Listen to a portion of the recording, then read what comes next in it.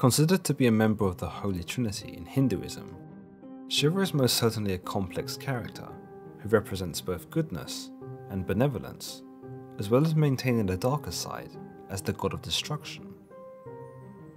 Many, however, believe that Shiva's destructive nature is not malicious, but is born out of necessity, that in order to create something new, the old must first be removed. In Hinduism, there is a belief that the universe exists within cycles, and that at the end of each cycle, Shiva destroys everything in existence, though not to spite them, but to allow for the creation of something new. Shiva is also thought of as a good role model to base one's life on, as he is known to abstain from all forms of indulgence and deviation, and chooses instead the path of meditation and inner development in order to find peace. He is also considered to be the protector of the Vedas, a collection of hymns and ancient religious texts that were written in India. As I mentioned, Shiva is a member of what you might say is the Holy Trinity in Hinduism, alongside the god of creation, Brahma, and the preserver god, Vishnu. As the tales go, Brahma and Vishnu were once having a heated argument as to which one of them were more powerful, when suddenly, a great blazing pillar shot out from the ground, soaring up into the sky. It was said to be so tall that neither Brahma or Vishnu could see where it went, nor could either one of them explain what it was or how it had appeared. Intrigued, they put their argument on hold, where Brahma transformed into a goose to fly to the top of the pillar, and Vishnu transformed into a boar and dug into the ground to find the base of the pillar. But no matter how high Brahma flew, or how low Vishnu dug, neither one of them were able to find the ends of the pillar. They returned to the surface to report to each other what they had found, when suddenly, the center of the pillar began to open, and there emerged a powerful being, one that had gripped their attention. The powerful being was of course Shiva, who appeared to be so formidable to the other two gods that they immediately recognized his power. They had no choice but to accept him as the third ruler of the universe. Shiva, as you might imagine, has many layers and a complex nature. While many believe he destroys out of necessity alone, he is also depicted as being evil, given that he is associated as haunting cemeteries, wearing a headdress full of snakes, and keeping the company of bloodthirsty demons. But this evil streak actually helps to serve the balance of the universe, given that Shiva is often called to act as divine judge and serve as a form of karma. He holds justice in high regard and shows no mercy to the wicked when judging them.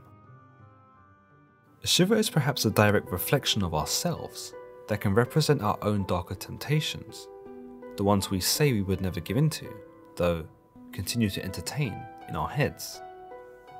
While Shiva uses meditation to ground himself and show us that he is capable of resisting not only the urges of flesh, but also the impulses of power, he also shows us that, like humans, he's not always successful. In one story, the gods were threatened by demons, and so turned to Shiva for assistance. He agreed to help vanquish the demons, but only if the gods lent him their strength. They agreed, but once Shiva destroyed the demons, he gave in to the temptation of power, and thus refused to return the strength he had borrowed. As a result, he became the undisputed god of all gods, and the most powerful being in the entire universe. It shows us that despite being a god, Shiva, like many of the Greek gods, shares the appetites of everyday humans, and that his omnipotence is not without regular human impulse. Shiva's bad temper, and his likeness to our own inability to sometimes control what we are feeling, is also illustrated in the tale with Nandi, the sacred bull. In this tale, Sarabi, the mother of cows, began to give birth to a large number of the animal. The milk that was produced from these cows was so vast that it flooded Shiva's home in the Himalayas. So annoyed that his meditation had been disturbed and that his home was now soaked in milk, Shiva destroyed the cows with fire. His anger was only sated when the other gods pulled together and brought him a magnificent bull named Nandi. It was only this gift that appeased Shiva and would become his vehicle in the days after. Nandi is also known as the protector of animals, and also for producing music for Shiva to dance to in his better moods. In more pleasant and positive tales about Shiva, he is portrayed as a hero and one who is not shy of sacrificing his own health and safety in order to protect. In one myth, Shiva saved all of the other gods from destruction when Durvasa, a powerful sage known as a rishi, was able to curse the gods and render them powerless. In a more popular version, the gods would turn to Vishnu for advice, who told them that in order to return to their former glory, they would need to drink the nectar of immortality, which could be created by churning the ocean. Unable to complete this themselves, the gods made a truce with their enemies, the demons, in hopes that their combined efforts would see to their success. In some versions, the gods actually promised the demons a sip of the nectar for their help, but would go on to betray them in the end and deny them of their reward. With the demons on side, the gods summoned Vasuki, the king of snakes, the same snake commonly known as Shiva's snake, as he is often draped around Shiva's neck. Vasuki would serve as a churning rope, while Mount Mandara would serve as a churning staff. Vishnu himself would even take form as a tortoise and sink below Mount Mandara to support it as the gods churned the ocean. The demons held Vasuki by the head, while the gods held the tail, and together they were able to churn the ocean, which gave birth to many great gifts, including precious stones. With these gifts came the poison known as Halahala, a poison that could wipe out all of creation. The poison terrified both demons and the gods, and neither knew how best to contain it. Therefore, the gods turned to Shiva for help. Shiva is known here for his self-sacrifice and compassion, as he willingly swallows the poison through no benefit of his own, but solely to save the other gods. In one version, he squeezes his throat so tightly that he is able to store the poison in his throat, preventing it from descending into his body. This would cause his neck to turn blue, and is also responsible for the common depiction of Shiva having blue skin. In another version, it is Shiva's wife Parvati who pinches Shiva's throat in order to prevent the poison from descending further into his body. This tale symbolizes the union between man and woman that seeks to remind married couples that despite the poison, their cooperative efforts are enough to overcome any evil. Interestingly enough, some say that the reason why Shiva now wears Vasuki, the snake, around his neck is because the snake's skin is cold, and therefore it is a means to keep Shiva's neck from burning up from the poison. In another more simplified version of this tale, it is Vasuki who vomits the poison into the ocean. Another example of Shiva's self-sacrifice and compassion for all living things is when he met Ganga, the goddess personification of the river Ganges. She was once one of the three wives of Vishnu, along with Lakshmi, the god of fortune, and Saraswati, the goddess of wisdom. But because they bickered to no end, Vishnu grew tired of them. Therefore, he cast Ganga out and offered her up to Shiva. As she fell to the earth, Shiva realized that her impact would cause the river to wreak havoc on nearby civilizations. Therefore, he caught Ganga in his hair topknot in order to protect both the goddess and the living things that she would have inadvertently destroyed. Another idea has it that Shiva was actually more concerned with Ganga's destruction outdoing his own, or that he was concerned with Ganga stealing his thunder as the one who destroys, and so catching her when she fell was more so to protect his own reputation than anything else.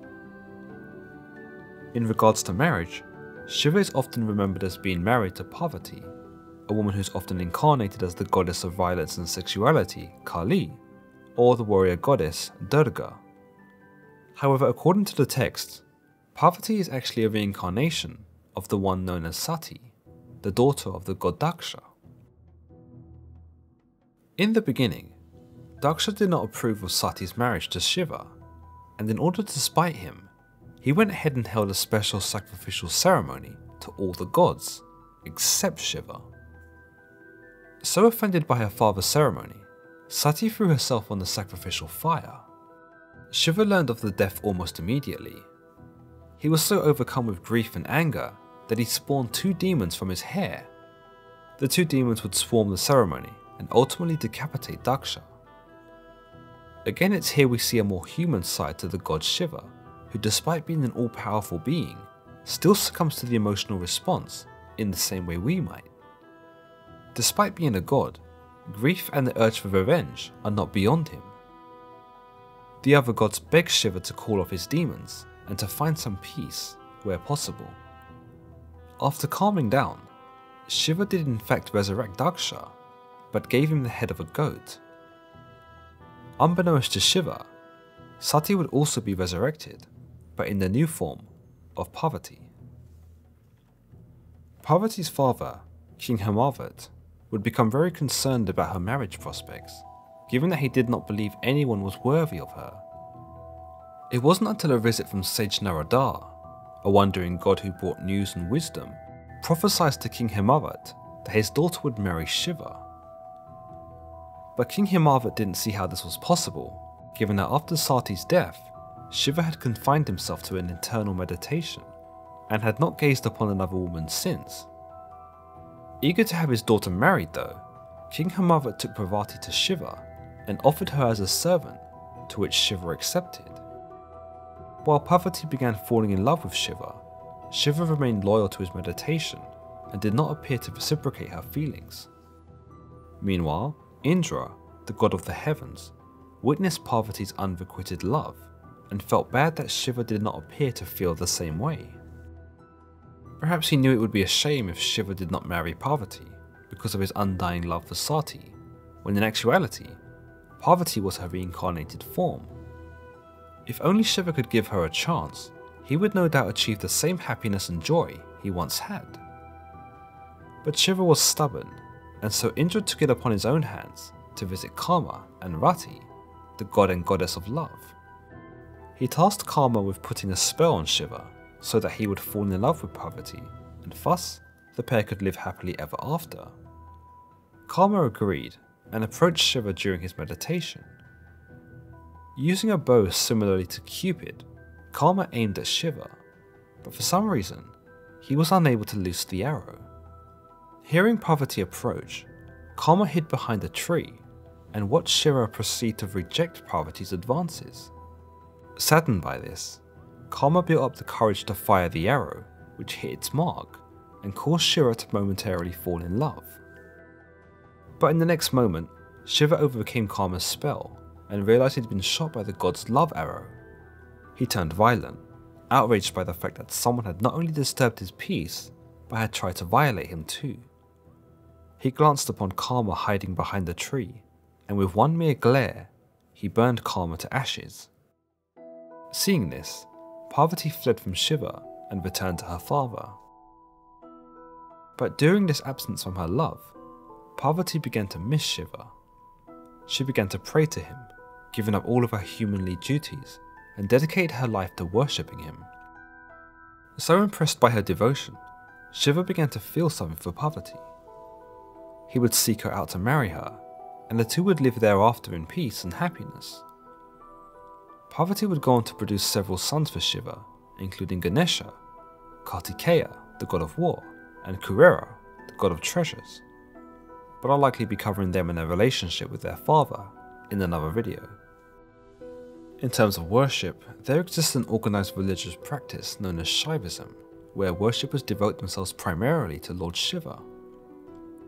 On the topic of worship, some of you may know of the linga, or the lingam, a phallus that's often associated with Shiva as a symbol of fertility or divine energy.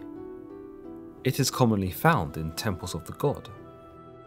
As the tales go, this came about when Sati died, and before her resurrection as Parvati. Shiva was in mourning, and went to a forest to live with the sages to seek comfort.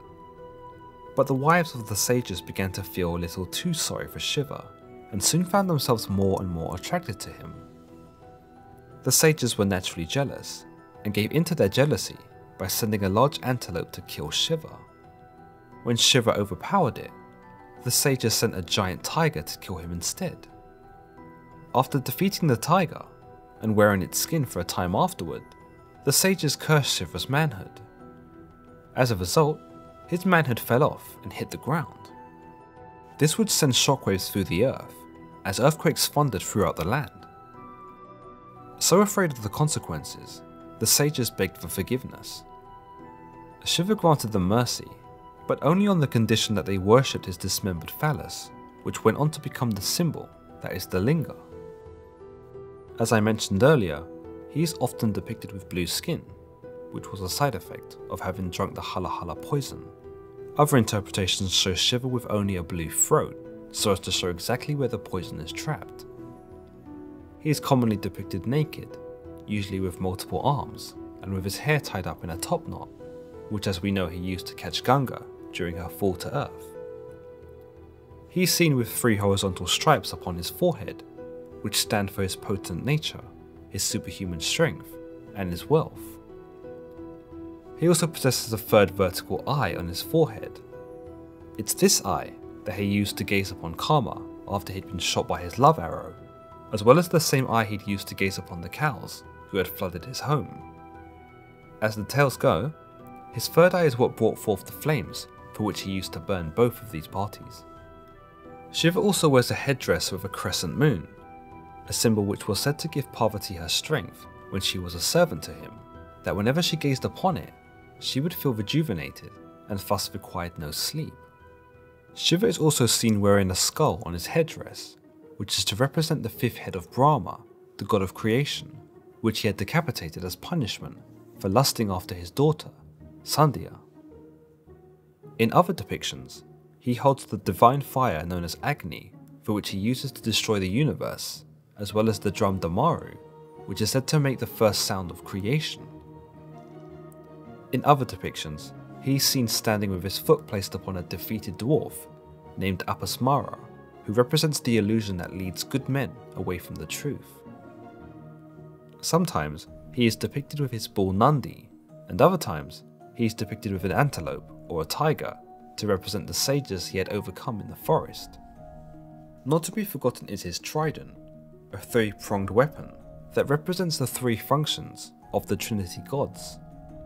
Funnily enough, despite his destructive nature, Shiva is often depicted as smiling, alluding to the idea that with successful meditation and proper introspection, even one such as he can achieve peace. A last note to make about Shiva is how he is referred to as the Lord of the Dance. Along with his meditation, he is said to be a master of dancing and rhythm, which is used as a metaphor for the balance of the universe. It's understood that as Shiva destroys the universe, he does so in a sacred dance known as the Tande, to mark not the death of the world, but the beginning of a new one.